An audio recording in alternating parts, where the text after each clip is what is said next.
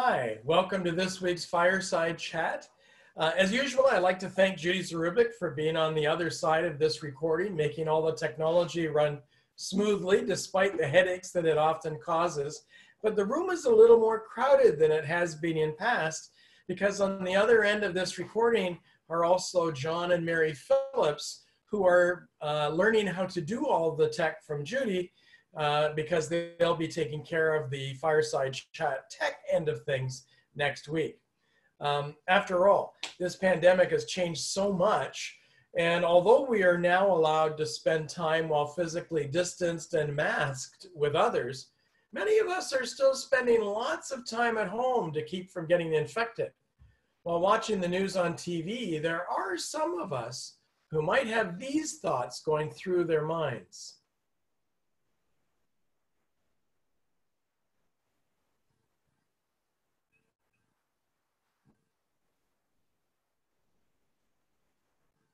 While we are inside, frustrations between couples can be made worse by all that time cooped up together.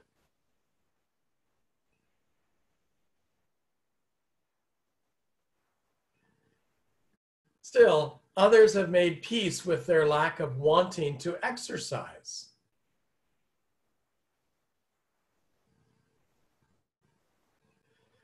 On Sunday mornings during the live streaming of worship, decisions still have to be made.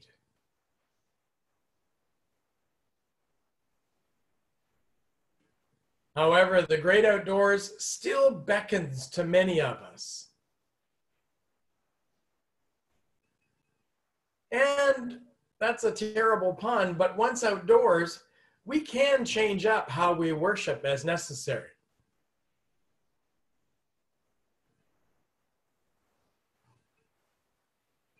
When outdoors, nature's music captures our souls with creation's vibrant composition.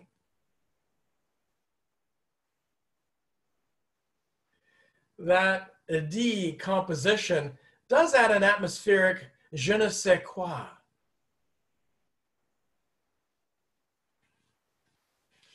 Been a lot of manure spread over the last week up here. Anyway, something that may also stink is the extent we need to protect students as they return to school this fall. Perhaps in the winter outdoors, our mask design will have to change.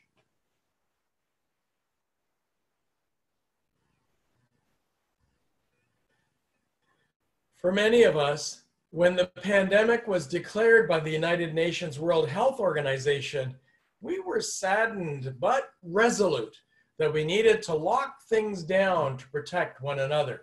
However, most of us didn't guess how long that lockdown would last, nor how different would our lives be once we slowly, carefully eased our society back open again while worrying and wondering about how safe we truly are. Here's a humorous take on the effects of the necessary restrictions of the pandemic and about what we once took for granted. Hey! Yeah! Whoa! Got a lot of energy? Us too, right? Hey, honey. Hi. Do you remember? Thought it'd be gone by September. Every night was a Tiger King bender, and we wore pajamas all day. Yeah, March was scary, and my face and her legs got kind of hairy, but we thought it was all temporary. Thought that COVID would go away. Hey, hey, hey! Body, yeah, so much for September. Body, yeah, maybe in December. Body, yeah, maybe it'll go away. Yeah, yeah, we don't leave our house much anymore, but we get so excited when it shows up at our door. Amazon has got it going on. We always fawn when it crosses our lawn. Baby, can't you see? It's a new delivery. I'm think it's the song you just got from Amazon.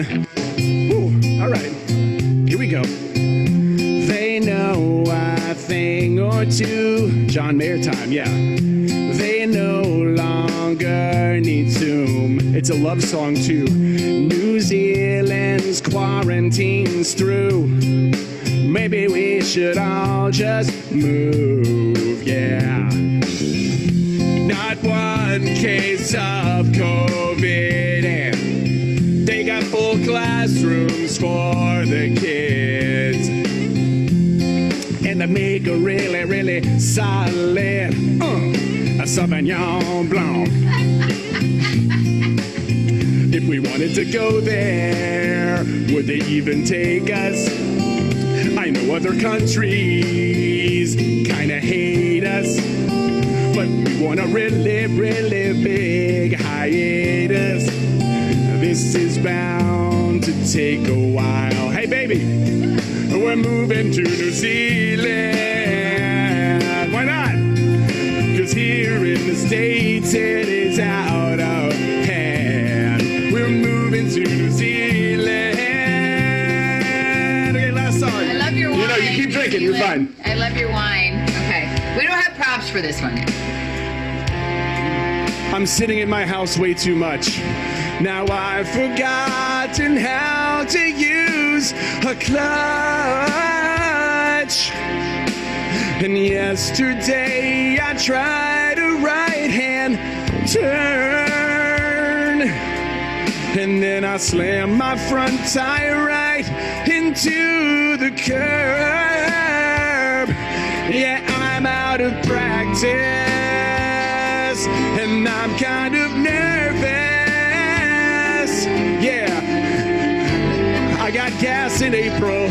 It's gonna last till August. And I forgot how to drive. Yeah, I'm especially bad at night. I can't park inside the lines. I'll probably get some parking fines. And my braking is poor. I make my wife fly into the dashboard. I forgot how to drive. I forgot how to drive. I forgot how to drive. Whoa! True story. He drove at night for the first time in like 5 months, and he's like, wow, I can't see. What is this? Why are people awake right now? Yeah. It was 8:30. Hey! Yeah! Whoa! Nothing like a bit of good humor about the realities of living within a pandemic. Our lives have been changed, but not just by the pandemic. Before the pandemic, we were challenged by climate striking students to pay urgent attention to the environmental consequences of our profligate lifestyle, personified by Swedish teen Greta Thunberg. The pandemic has taught us how our society has failed the most vulnerable among us, especially far too many of our seniors living in long-term care facilities who died so devastatingly due to COVID-19 because of understaffing, underfunding, and underregulating. During the pandemic, we found the Black Lives Matters movement changing our perceptions of white privilege and of systemic racism, all fueled by the murder of George Floyd by a Minneapolis police officer. Through all of these developments, we have been challenged to learn, to grow, to change, to be the transformation we seek in the name of the risen Christ. For example, the United Church of Canada's General Council Executive has voted to transform its ministry and its mission through working to make the church actively anti-racist. Now, this is the logo for that transformation, along with some insightful wisdom. The beauty of anti-racism is that you don't have to pretend to be free of racism to be anti-racist. Anti-racism is the commitment to fight against racism wherever you find it, including in yourself. I have shared this quote from Franciscan theologian and spiritual writer, Father Richard Rohr, but I believe it applies well to our own need for transformation. He writes, "We worship Jesus instead of following him on his same path.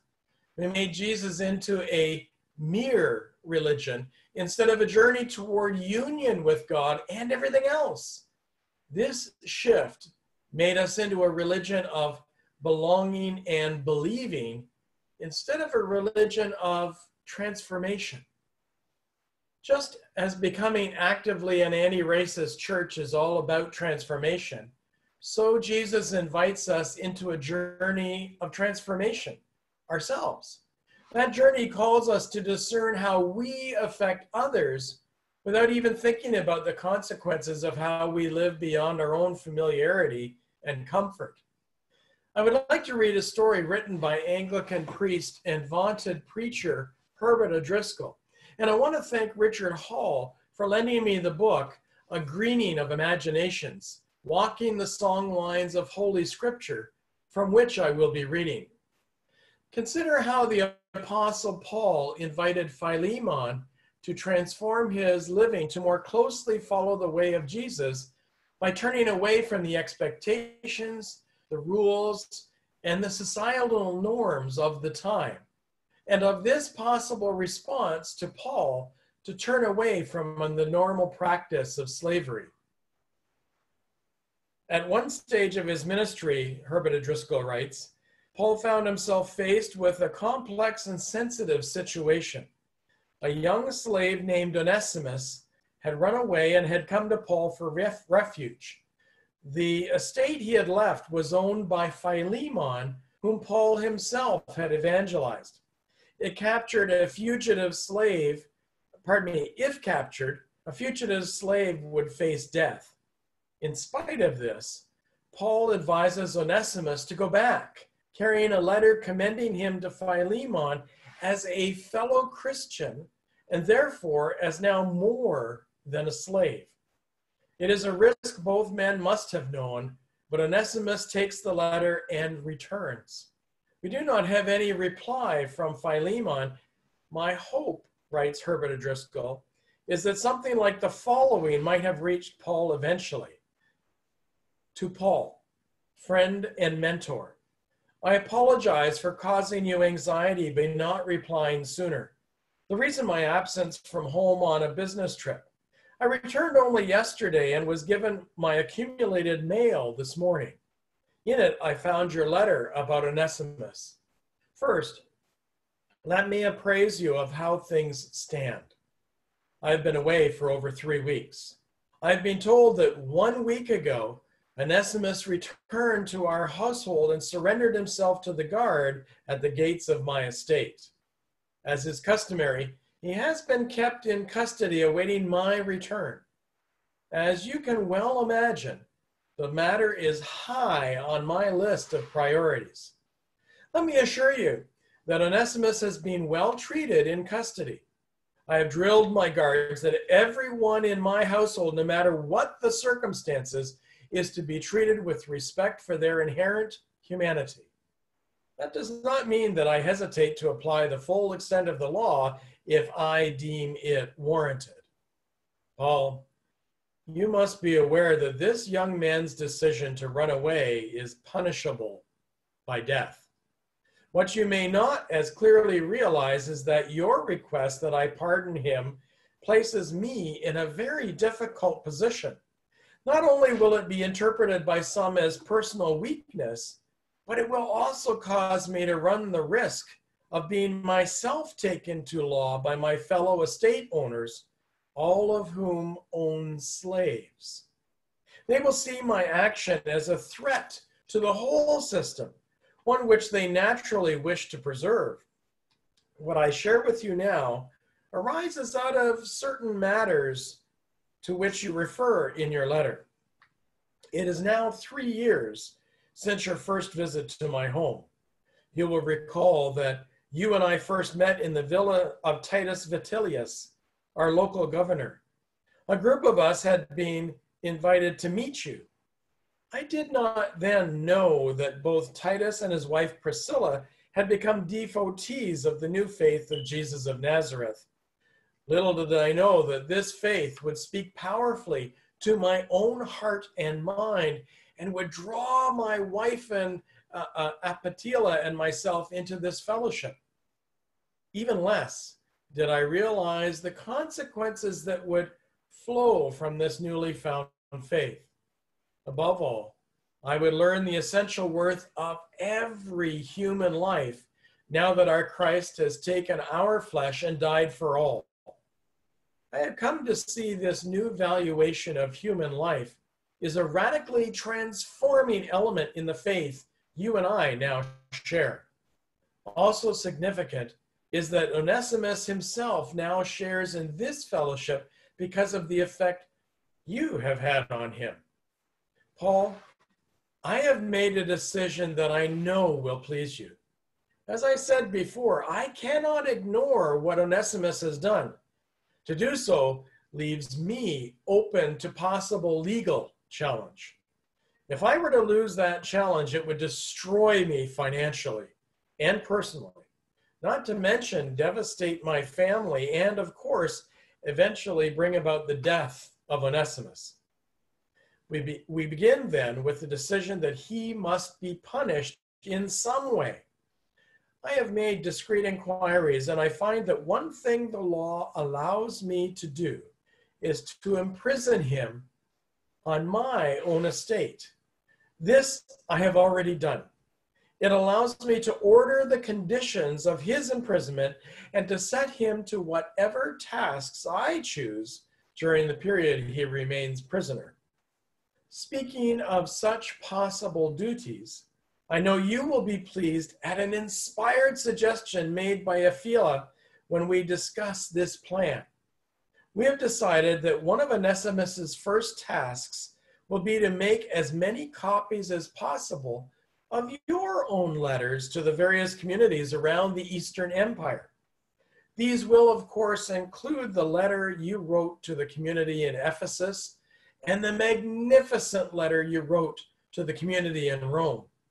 It now remains only for you to send me other letters of which you may have received a copy. In this way, you will be spared many hours of tedious task of making copies. There are far more worthy uses for your time. So, my dear friend, I trust this news brings you joy. My hope is that in passing of time, my interest in this incident, in passing of time, any interest in this incident will subside. If my neighboring my neighboring colleague does not ask troublesome questions, I have resources to make it to his advantage to desist. As well, we are not the only estate-owning household in this province to be expressing interest in what some of us are quietly referring to as the new way. I send greetings from the many faces and voices you have yet to meet in our household church as it steadily grows. We pray for your safety on your ceaseless travels. Most of all, we pray that you may find an opportunity to fulfill your wish to come among us once again. In Christ, Philemon. This is what we are called in this journey we call the way of Jesus. Transformation. Transformation of our perceptions of what is appropriate and what is faithful. Transformation of our society, which keeps evolving to eliminate all forms of oppression, of discrimination, and of othering. Once again, as Richard Rohr advises us, we are invited to become the transformation we are called to foster in union with God and everything else. I want to share with you a prayer written by John Philip Newell in his book, Praying with the Earth. He writes it in the Iona tradition of Celtic spirituality. Let's pray. For everything that emerges from the earth, thanks be to you, O God, holy root of being, sacred sap that rises, full-bodied fragrance of earth's unfolding form. May we know that we are of you. May we know that we are in you. May we know that we are one with you, together, one. Guide us as nations to what is deepest. Open us as peoples to what is first. Lead us as a world to what is dearest, that we may know the holiness of wholeness, that we may learn the strength of humility, that together we may live close to the earth and grow in grounded glory. Amen. Well, that's pretty much it for this fireside chat. I'd like to also thank Terry Boyd, who renders this to our YouTube channel. And if ever you want to access, well, you are already accessing it if you didn't get it from an email invitation, but go to YouTube, type into the search engine on YouTube, Kincardine United Church Ontario, and these will come up. Now, I want to send you off with a blessing from the Iona Prayer Book by Peter Miller. Imagine yourself surrounded by the ancient stones of the Iona Abbey in Scotland, the chill of the air, the moisture of the sea surrounding the island, the guttering of the candles, and the echoing silence of the structure as you hear these words. Lord, in this sacred space where even the stones speak your name, help me to be still and know that I am enfolded in your love. May our hearts be rested in the mystery of Christ's peace. May we lay down all the unfinished business of the day, enfolded in an embrace which holds close all the wonder and contradiction of the human journey, and much, much more. Go in peace as those God calls to transformation. See you next week. Bye-bye.